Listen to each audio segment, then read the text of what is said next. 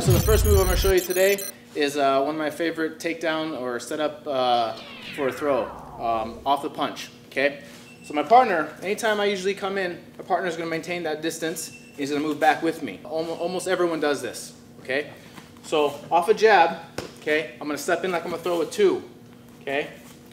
So jab, I take that step, he automatically moves backwards to keep that distance. So instead of throwing my 2 at that point, I will throw in a foot sweep, okay?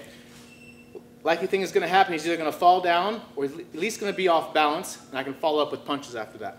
Okay? So, 1.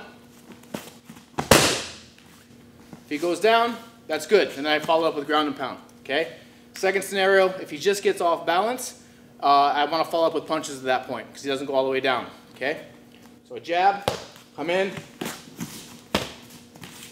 One more time. Okay? Jab, sweep. 2, 3, 2.